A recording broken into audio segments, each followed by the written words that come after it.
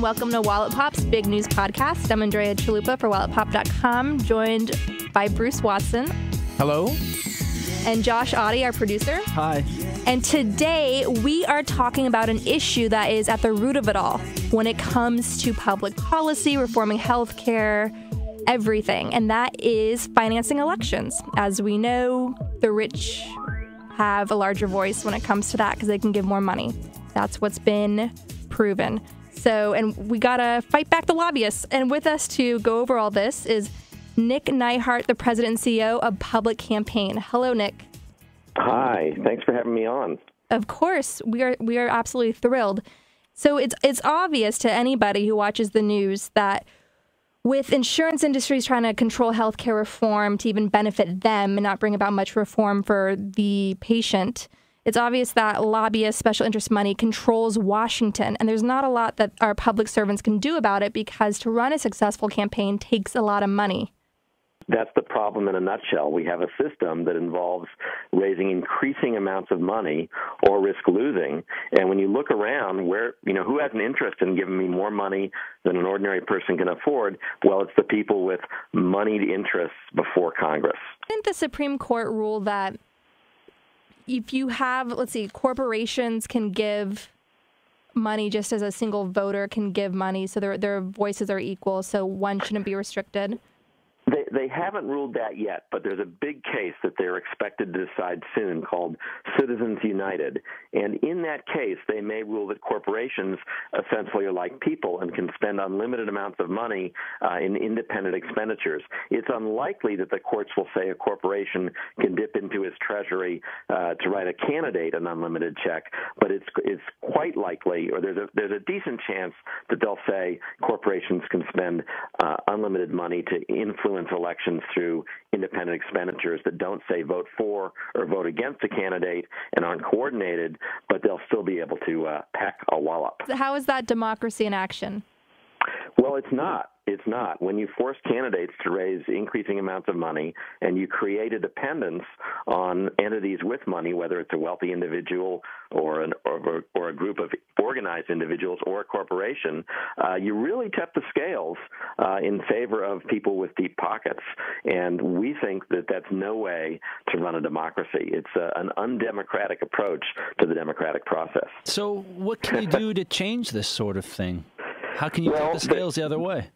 There is a policy solution that's already at work in a number of states that essentially turns this on its head, and it says candidates will always need money to run their campaigns, but instead of getting large amounts of money from a handful of donors, the idea behind this system is to incentivize getting lots of small checks from a very large number of contributors.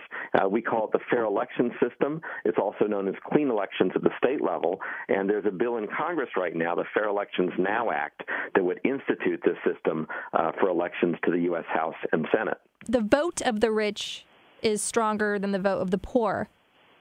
That's right. One of the richest men in the world back in the 1960s, H.L. Hunt, wrote a utopian novel, or it was utopian from his point of view, and he proposed that wealthy people get twice as many votes as people with less money, and if they want to buy more votes, they can step up to the ballot box, pay cash, and get more votes. And that was a seldom noticed utopian novel of the mid-60s written by a billionaire, but now you almost wonder if we've reached that stage. What would stop a company from making multiple donations in the names of several of its employees? There are some times when even in the current system of large checks, money is funneled through acquaintances and office workers, but people wind up going to jail if they're caught. So they're pretty stiff sanctions.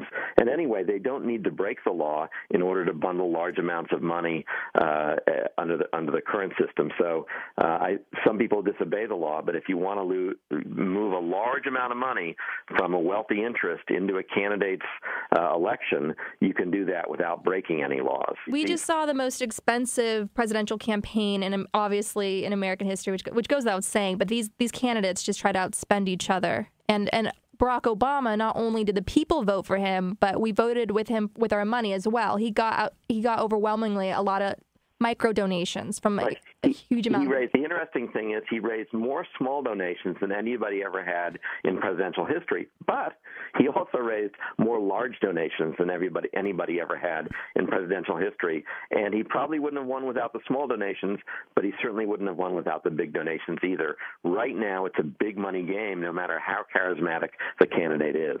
How do candidates who take the public funding do on average compared to those that don't? Well, I tell you, where we've seen it at work at the state level, in Connecticut, 80% of the lawmakers who sit in office right now use the system to get elected.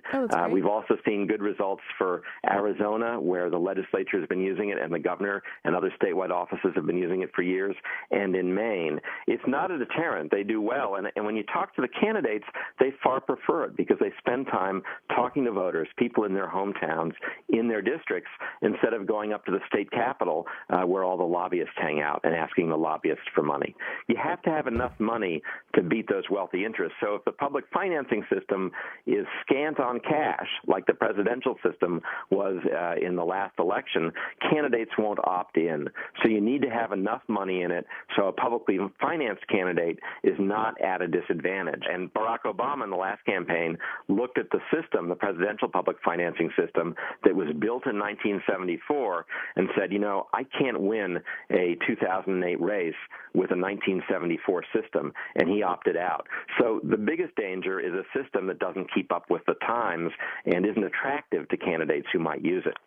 Will the Fair Election Now Act raise our taxes? It would cost some money, more like $3 to $5 per taxpayer that gets worked into the budget. A lot of people think it would also save money because some of the boondoggles that Congress spends money on, weapon systems that the Pentagon doesn't want, might not exist if the special interests weren't in there with their campaign contributions.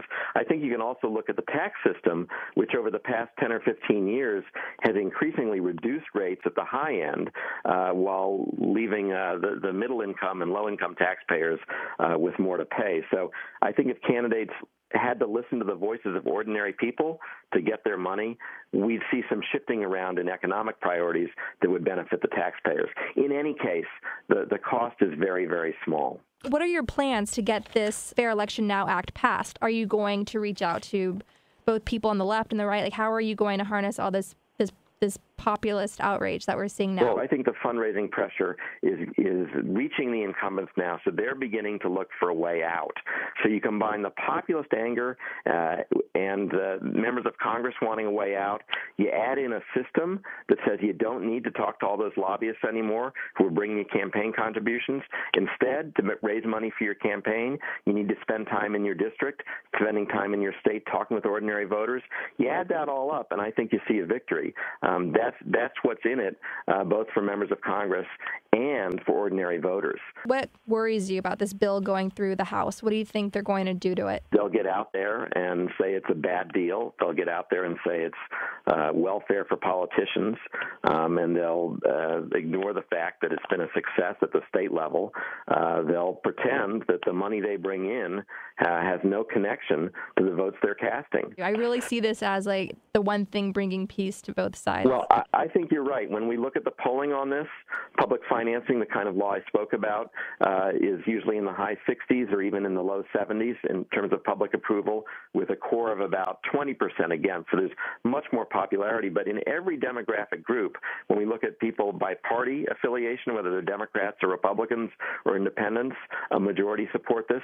But when you look at people's ideology, whether they're liberal or conservative, they also support this, because I think most ordinary people favor the grassroots over the powerful. One of our early inspirations was a civil rights activist who believed very strongly in public financing, and she said public financing is the unfinished business of the civil rights movement. In other words, we now have a vote, but we need to make it worth something, and with an unlevel financial playing field, you need public financing to have equality behind that vote. Stay on the line. We're going to close the show. Thank you for listening to Walletpop's Big News Podcast.